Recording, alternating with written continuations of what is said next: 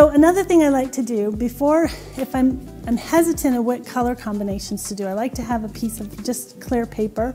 The paper that I'm actually going to paint on though, not some bad paper. And just test your colors before you start and see what they look like. So I have a little bit of that Ozzy red gold I talked about. It's kind of a new color I don't know much about.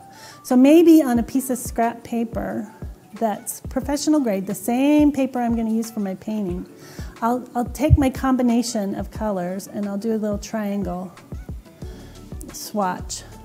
So this is my Prussian blue, so it's quite dark. And I'll do that little mix there. And now I'm just going to mix and see what I get with the green and see what I get when I mix the gold and the red. Just play around with it a little bit and see what kind of purples I get. If it's too muddy, maybe I don't want to use it, but I can see that I can get really close to black if I do that. And I really need to get some good darks when I'm working in dark skin tone. So that might be a really great combination. Because the red is almost orange, it gets a really sort of muddy purple. Hey Curious Mondo fans, thank you for checking out our YouTube channel. Don't forget to subscribe. Also, check out the other videos in the channel for some fabulous tips, techniques, and interviews with artists.